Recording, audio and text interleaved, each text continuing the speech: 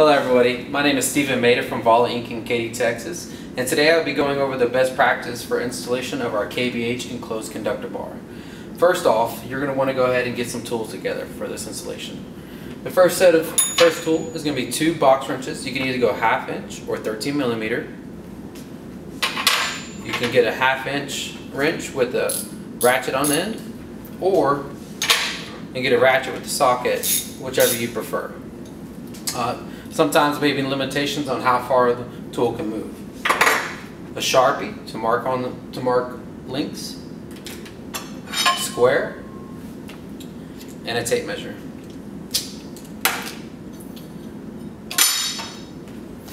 So today we're going to be using our EHK brackets that mount to the bottom side of the flange, but they can also go on the top side of the flange, as you see here. These EHK brackets can come in different lengths, different metals, stainless or galvanized. These 3 are already fixed and secured and mounted with our sliding hangers. Our sliding hangers are very similar to our Fixpoint hangers, except for a couple pieces of metal, and I'll get to that in just a moment. But right now, we're going to go ahead and start by dismounting up our bracket with our rail, and then our 2 clamps for right here. I've already prematurely marked it so that it's even with the rest of these as far as how far it's going to come out. So I've marked that and equally to all of them so they're all at the same distance out. And I've cheated. I've also marked on the beam where I would like for it to go. A good practice to have. If you're going to pull the railing this way, you want to hold this side. If you're going to push it back the other way, you're going to want to hold that clamp on that side. So that way it doesn't fall off and drop about 20 to 30 feet or maybe hurt somebody below you. So that's a big thing to make sure it doesn't fall off. Alright.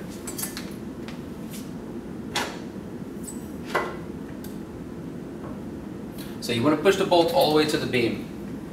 And then go ahead and snug it up, not too much, just enough to make sure it's not going to fall off. Line it up. Then you're going to take your square, put it on the beam, look below, make sure it's square. You could take your 1/2 inch socket, just snug up the front. Look, check it again. That back side, move it over just a bit. Poke your head on this side of the beam. I know it's a lot easier without a hard hat, but we're in the office today. Check your square. The square is good. So that way I know it's aimed like this, and as you're going, you won't see the bar will have a nice, clean, straight finish once you get done. So now I'm going to keep my square up there and tighten it down.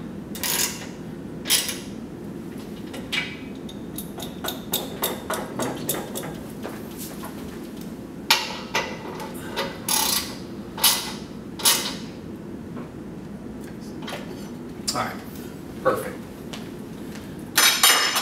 Next, I'm going to move on to putting this plate.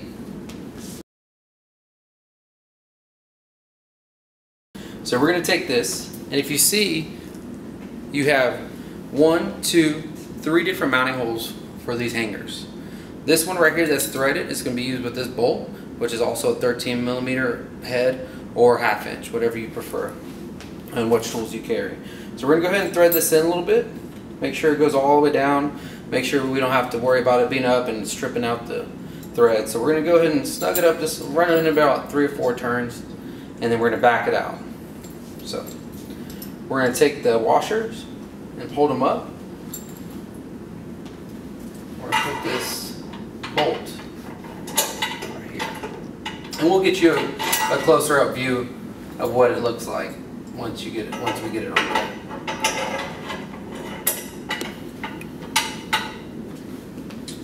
Take the socket wrench. We're just going to snug it up so it makes it a little bit easier, but we're going to still make it to where it can move back and forth if we need to. Alright. Next, we're going to take our fixed point hanger. We're going to go ahead and take off this top nut, take off the crush washer and the flat washer. Go ahead and put it. Go ahead and put it up in here. Put our flat washer on first, crush washer, and nut.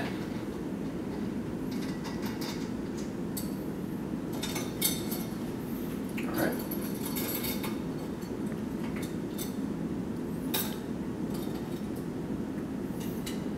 So on this, we're going to go ahead and push this flat washer that's on this hanger all the way against here, and go ahead and tighten down this bolt. Keep it from moving back and forth. Now we got all of our hangers aligned. The next move is going to go ahead and be to install one of our KBH bars.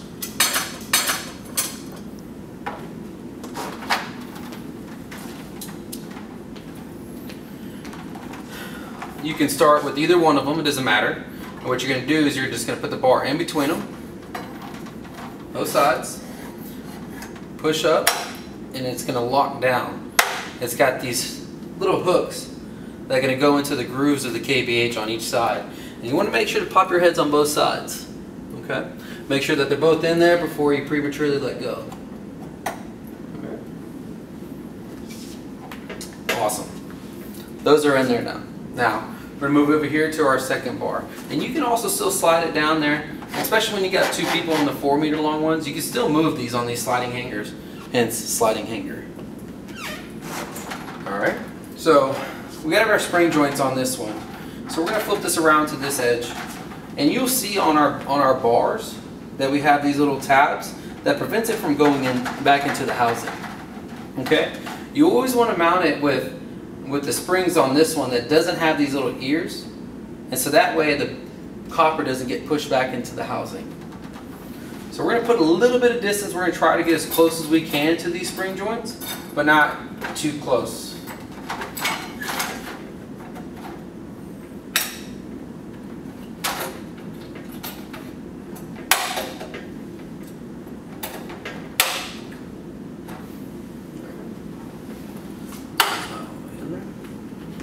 So now we've confirmed all 4 are in there. Okay. One thing I forgot to say is on these brackets of spacing, you want to have them, it's 2 meters for indoor spacing, or if the system's outdoors, it's 1.3 meters, which translates to 6.5 feet or 4.4 feet. Now, we're going to go ahead and bring this together, and then we're going to finish off finishing our fixed point hanger. So on these spring joints, you want to get them all kind of the tips in there. You get the tips in there, and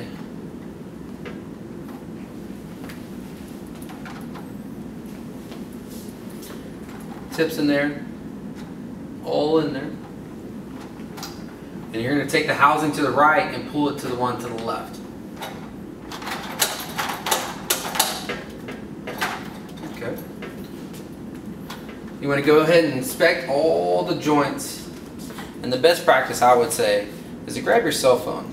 I know you got those hard hats on. You can't really get on the other side.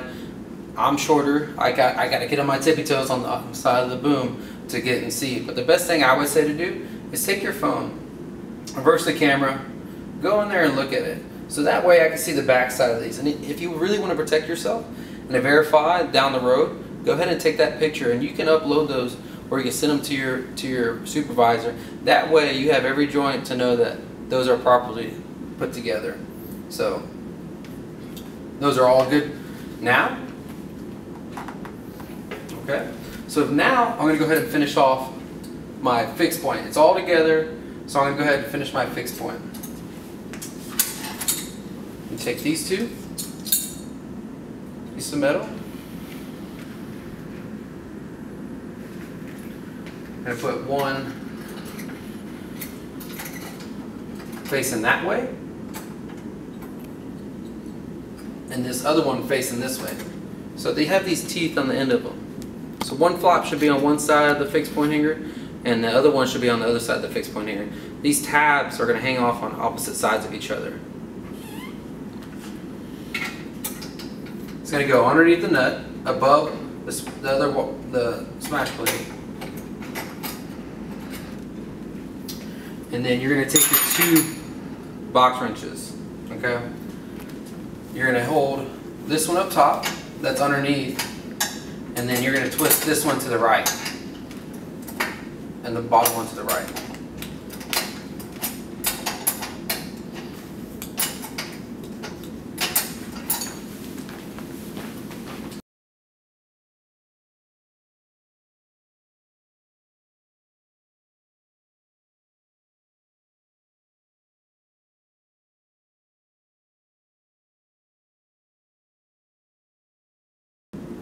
So next, now the fixed point hanger is installed, we're going to go ahead and install our joint cover.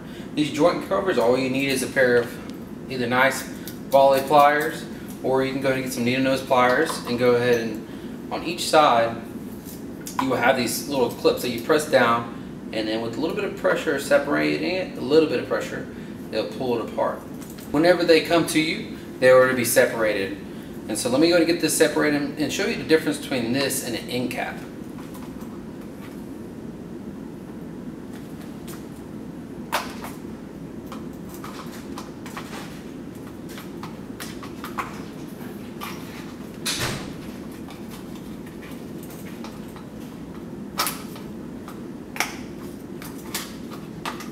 Now that I got the joint cover separated, let me show you the difference between these two caps.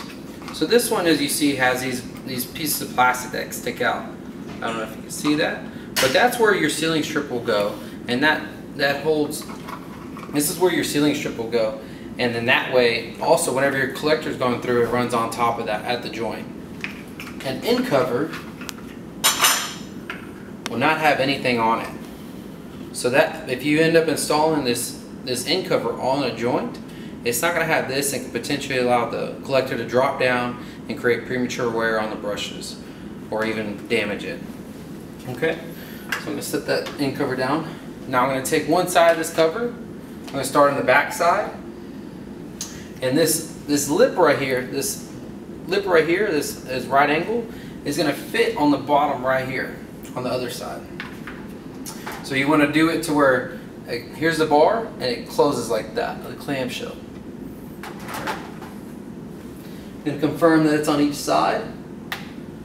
Alright, close it down.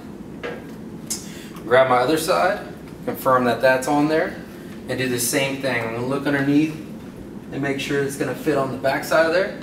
Take it, and then squish it together. Voila. On the end cap, it's got this end piece that slides in where the sealing strip will be. I'm going to come down here. And it's going to slide through the sealing strip inserts.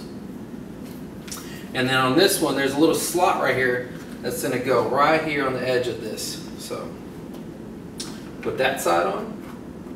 And then just like that joint cover, it's going to clamshell together.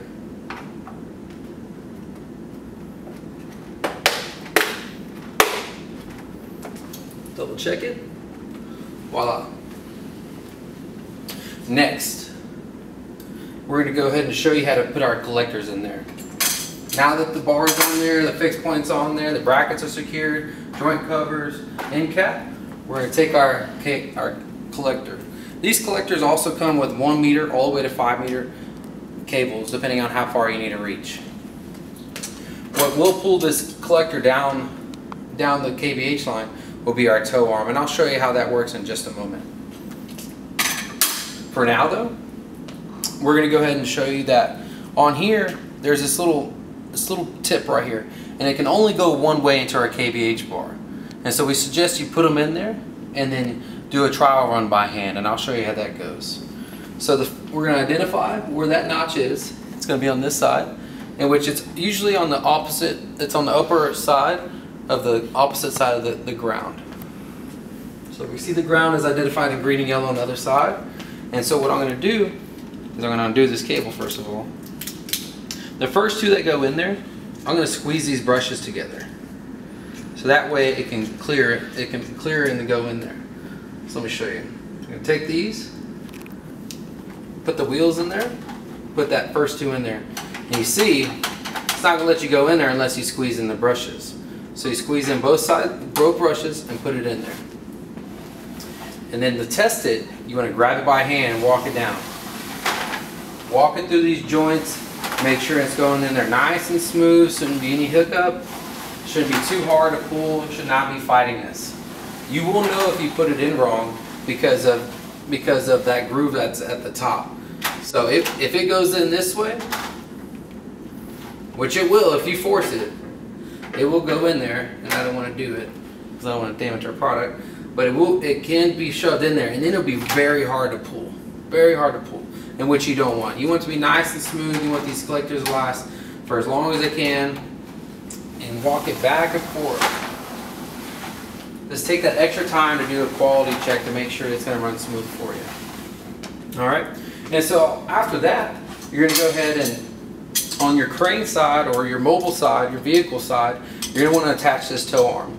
These tow arms also come in galvanized and stainless too. The great thing about these tow arms is, even if your beam is walking a little bit or side to side or up and down, this has the clearance to go back and forth.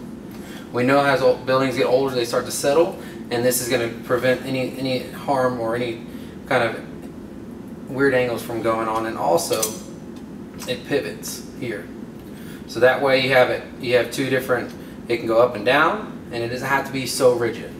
So this tow arm is going to be fixed to the crane, and it's going to pull this collector down. Same way the other way.